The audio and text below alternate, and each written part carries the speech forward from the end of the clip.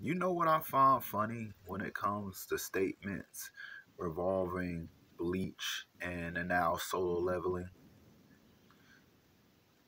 They put Jin on a multiversal level based on statements. And when it comes to Bleach, they put Ichigo on a universal level. It could be more, but I'm just throwing out universal to be safe. With universal attack potency,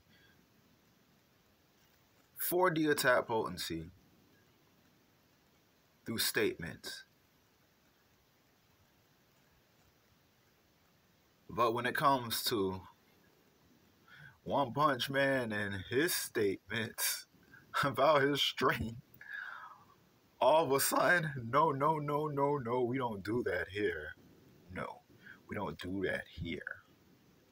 It's hyperbole. We don't do that here.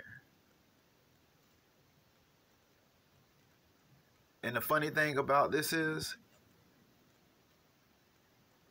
Ichigo doesn't even have a planet destroying feat. No, no, no, no, no.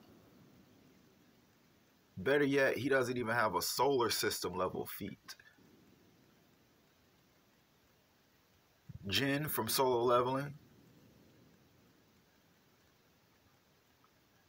doesn't even have a planet destroying feat.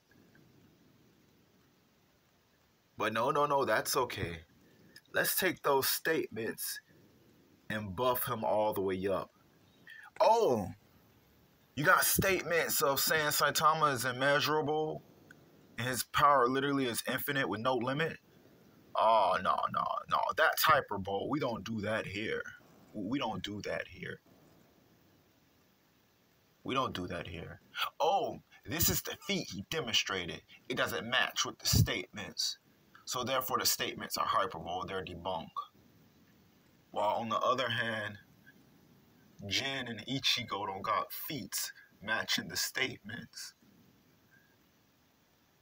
The biasness is beyond disgusting. You people are beyond stupid. And your biasness shows.